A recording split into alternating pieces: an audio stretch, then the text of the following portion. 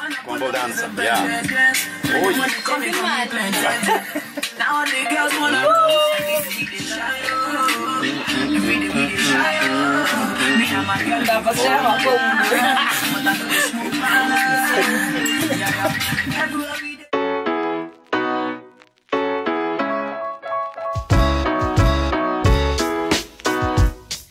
Here we are in one of the sweetest anchorages in Cape Verde, and for once it's crowded.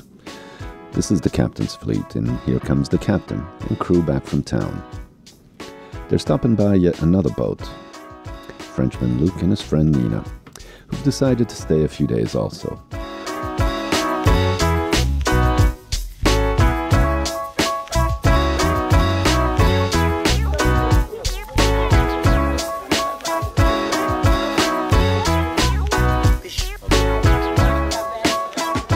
We met up with Luke and Nina, and they were quickly invited for a grog and an introduction to local life on a Sunday afternoon. It was Carnival, so some took to the occasion seriously.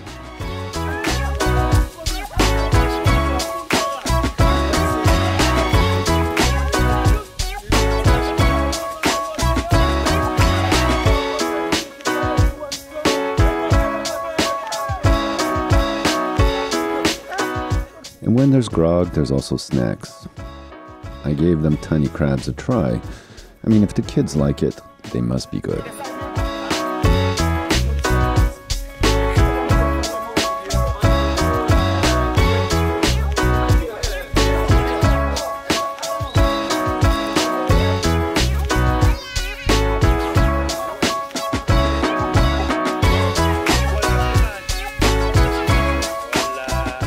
We were led up to the family home.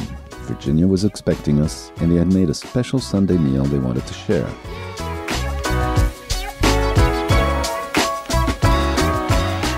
As well, Virginia was proud of the latest addition to the family, and insisted we visit the proud mom.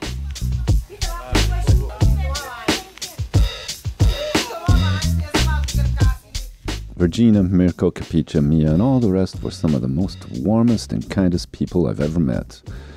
The further away from tourists we are, the closer in we seem to be to Cape Verde life.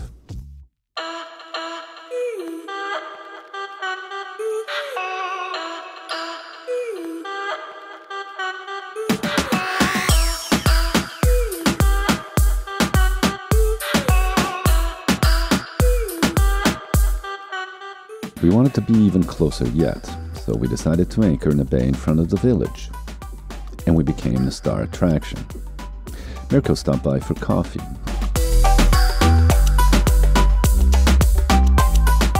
And a bunch of curious kids swam to the boat, and we couldn't just let them float about, so of course they were welcome aboard.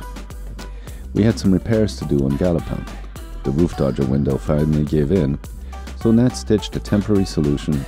As well, my stern light broke off. An easy fix, I thought. Worn and crumbling, the wire broke inside the stanchion.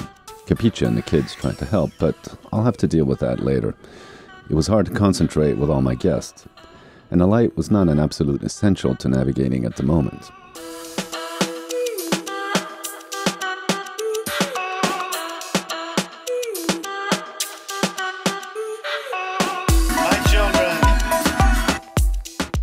Some of the kids enjoyed the music in the salon, and some were happy to give Galopin a rinse. Then more folks came by. We tried to get some work done, but had a party instead.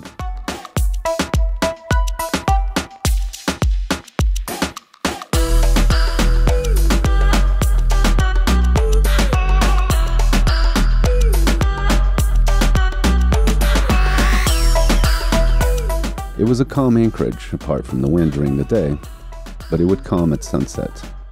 And that's when Nat had invited some new friends of hers. We had had the men and kids aboard. Now it was the girls' turn. We turned on the music, then the camera, and then just beautiful things happened.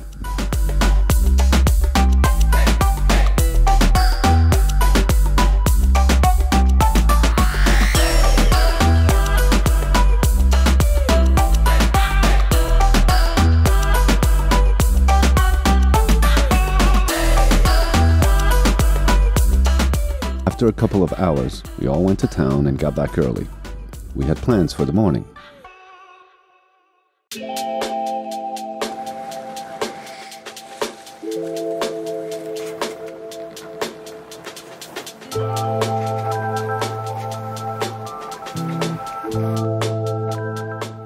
had to tear ourselves away from Ribera de Barca, and it hurt a bit. We'd left friends behind, but we are travelers. The journey must continue. So we headed down the coast on an easy carrying wind. I just let out to Genoa. The wind would be at our backs mostly. I had devised a temporary solution to my engine problem. The cut-off switch, which did not cut off Simone, the engine. The solution was a very simple one, really. I devised a clever tool to help put Simone to sleep.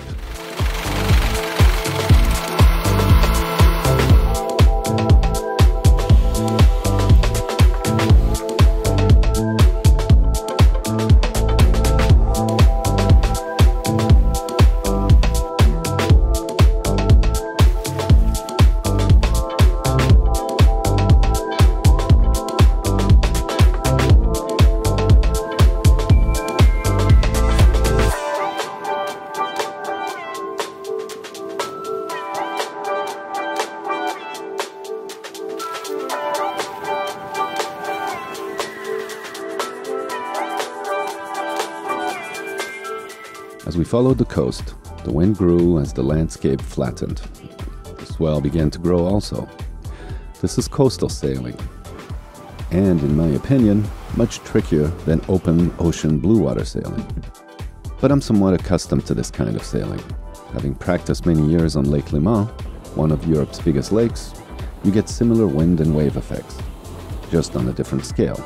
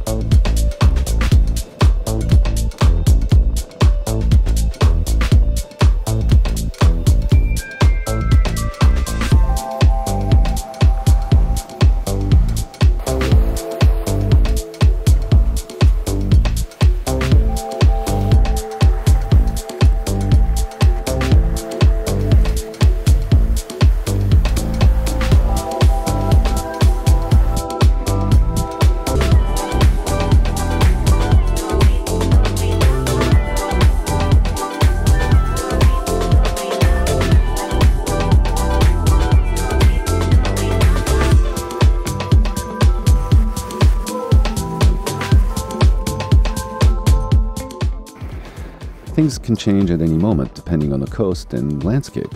Wind currents, thermal changes. You can go from force 2 to force 8 in minutes. And you do.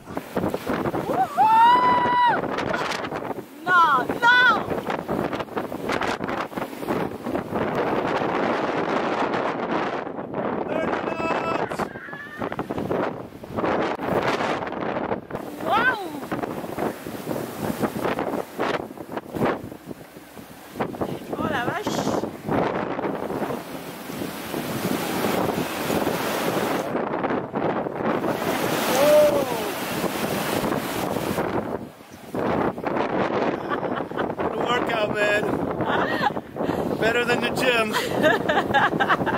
It smells better too. What a high. What a rush.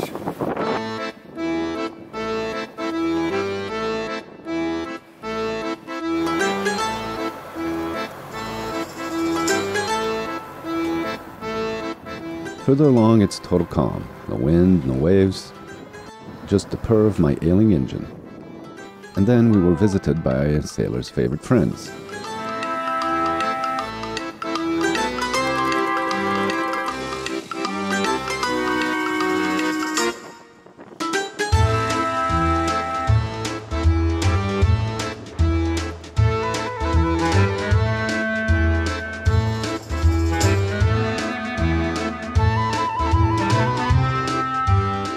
And then another friend of Cape Verde greeted us again, the wind.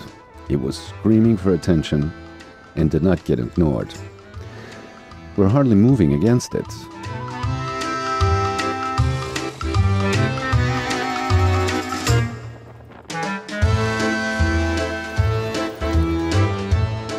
I was was nervously hoping that once close to the coast, we could anchor safely.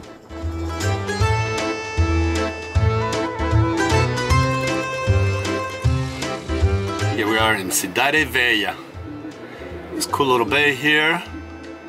Out of the wind. Checked out the bottom and it's nice black sand, you can see. I think we're gonna chill out here a couple days. There's music playing and so there.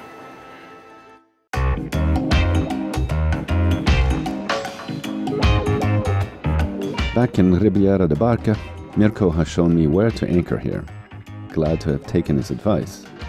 We are in Cidade Vella, one of Cape Verde's most notable historic sites. And fishermen come to visit here too, and offer the day's catch.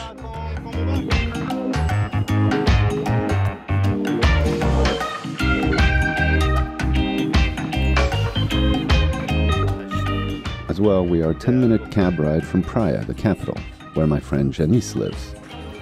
I invited her for a visit and a swim. Poor girl gets seasick, so I brought her back to shore so she could feel better. This is a great spot, and I think we will stay here a bit and see what we can discover. Wow!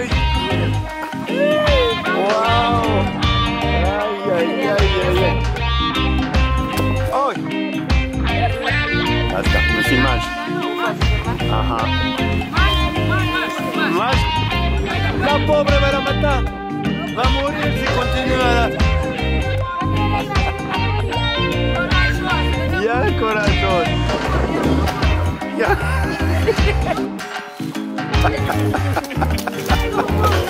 Ya estamos. Estamos.